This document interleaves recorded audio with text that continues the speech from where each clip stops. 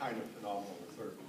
Well, one of the things I was commenting about the Nobel Week is that one of the first days we go to the Nobel Museum, and those of us, all the teams came, all the team members came to the events.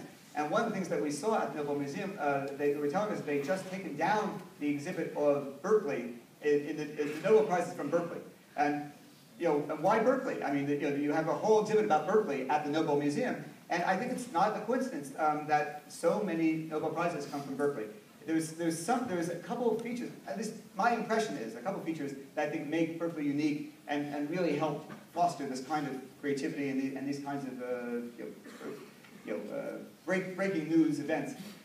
First is the fact that I think there's a real easygoing lack of hierarchy at Berkeley that really encourages young people to be leaders in these projects. That very early on, I was asked to take on being the leader of a group when I was just a few years out of grad school, and I think that style is actually very much fits this way in which everybody talks to everybody as equals. We don't stand on ceremony too much. We rarely put on the jackets and ties, and I think that really helps. I think it really makes for this very relaxed, encouraging environment for the young people to take leadership roles and to be working together in groups where everybody is part of the story, whether they're the most senior professor to the youngest undergraduate in the group. Any of them will be listened to at the table in this way, and I think that makes a big difference. So that's one thing.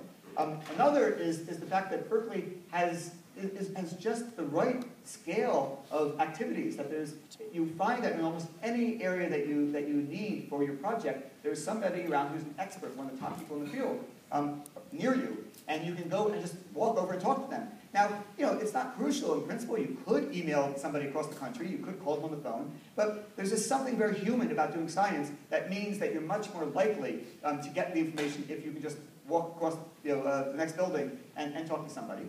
And then finally, that's heightened by the fact that we're, I think, the only university I know of that has this kind of multidisciplinary national laboratory just contiguous. You just walk 5 minutes up the hill, and we're in our national laboratory, Lawrence Berkeley National Laboratory, and a huge fraction of the faculty here on campus do research up on the hill.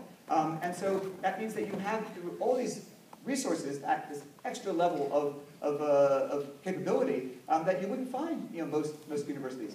So I think all these things coming together have made Berkeley just a wonderful place to do research. And so anybody who's still trying to decide where they're going for their school, I should say, come here, be an undergraduate who then solves the problem that makes the next Nobel Prize happen. As Chancellor, I can confirm there's no hierarchy whatsoever at Berkeley.